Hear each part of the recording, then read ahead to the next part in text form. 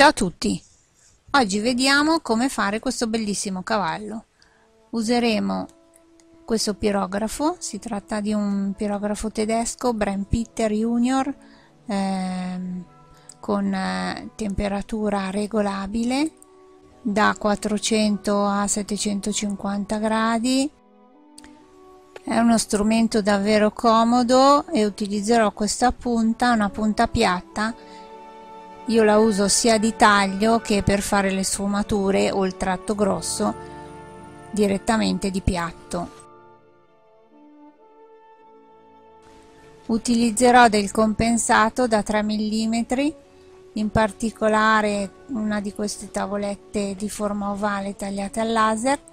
Prima di fare il disegno devo lisciare molto bene con della carta vetrata fine, proprio per togliere ogni rugosità del legno, in modo che la punta del pirografo possa scivolare.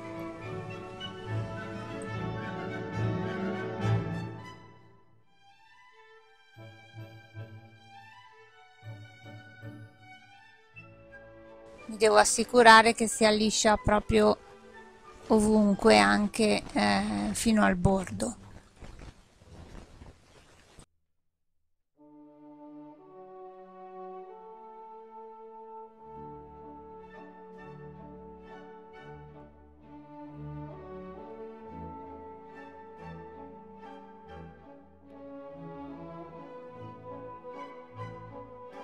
A questo punto fisso il mio disegno stampato su un foglio di carta con della carta gommata direttamente sul legno.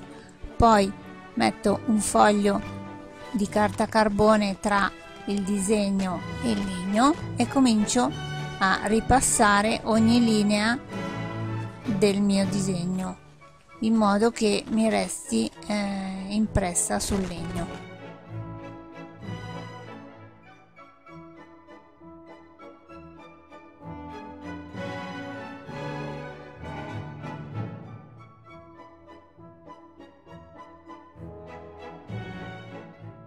Qui ho accelerato un pochino la velocità del video per non renderlo troppo noioso, perché devo andare a ricalcare ogni minima parte, ogni particolare del mio disegno. È un lavoro un po' lungo, anche un po' noioso, ma necessario per avere ogni dettaglio.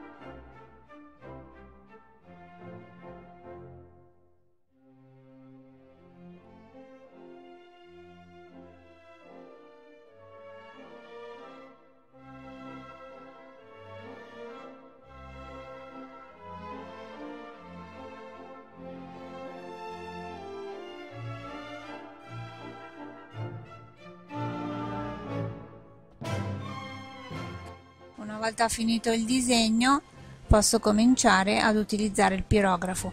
Come ho detto, io utilizzerò questo pirografo. Si tratta di un pirografo di ottima qualità che trovate anche sul nostro sito elettronicadidattica.com. Faccio prima delle prove su un pezzettino di legno di scarto per vedere se raggiungo la temperatura ideale. Non deve essere troppo alta, non deve fare fumo, quindi in questo caso va un po' abbassata, ma neanche troppo bassa, perché il tratto deve essere bello scuro.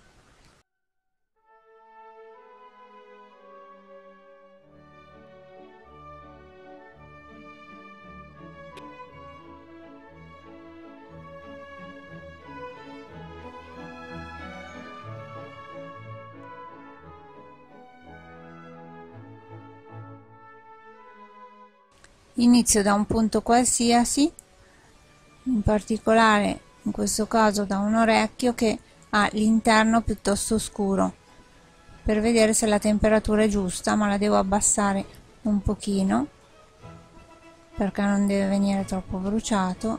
Ecco, forse così ho raggiunto la temperatura corretta. Faccio dei piccoli tratti, quasi come se si trattasse di un pennello, come se avessi in mano un pennello. Non uso la punta di piatto ma di taglio per fare il tratto sottile.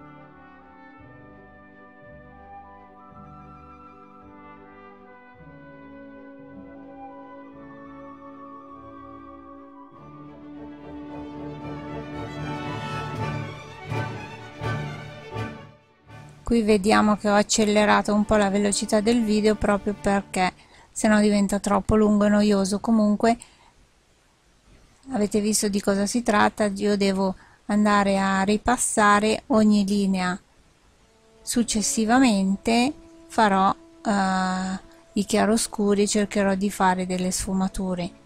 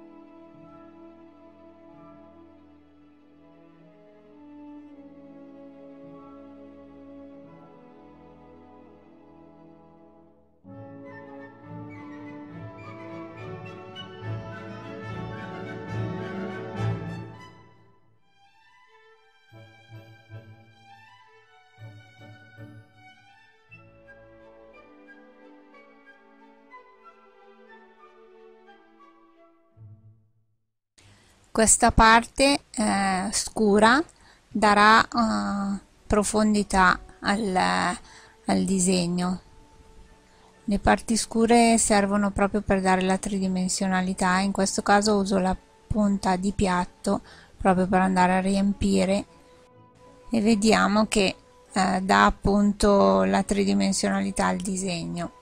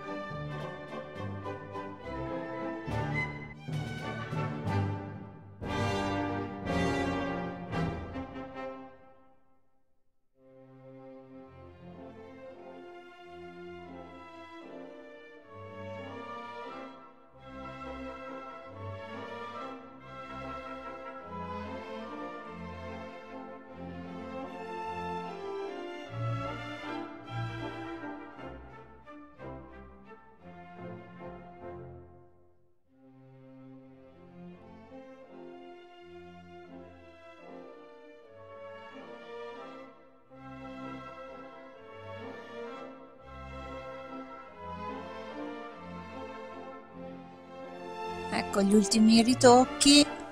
A questo punto direi che la figura è terminata. Mi sembra un risultato soddisfacente, però voglio riempire un po' la parte superiore e a sinistra della testa del cavallo con una sfumatura leggera, in modo da dare più effetto. Però a questo punto devo utilizzare una temperatura molto bassa e la punta di piatto, quasi facendo dei circolini. Poi vedremo come sarà l'effetto finale.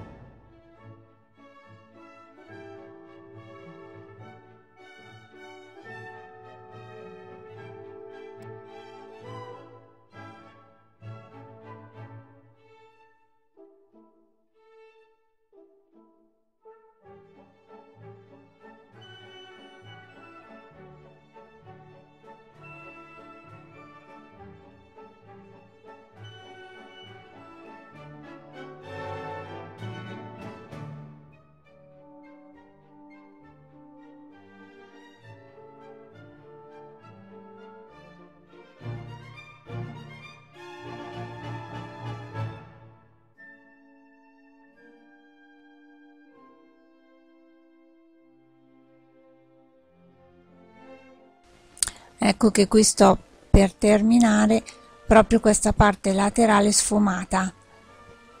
Vediamo se il risultato vi sembra soddisfacente. Spero di essere stata utile. Vi aspettiamo per i nostri prossimi video. Iscrivetevi se non l'avete ancora fatto. Ecco qui il risultato finale, lo trovo soddisfacente. Vi aspettiamo anche sul nostro sito elettronicadidattica.com con tanti pirografi e accessori utili per i vostri hobby. Se non l'avete ancora fatto, iscrivetevi al nostro canale Elettronica Didattica. Vi aspetto per i prossimi video. Ciao a tutti, a presto!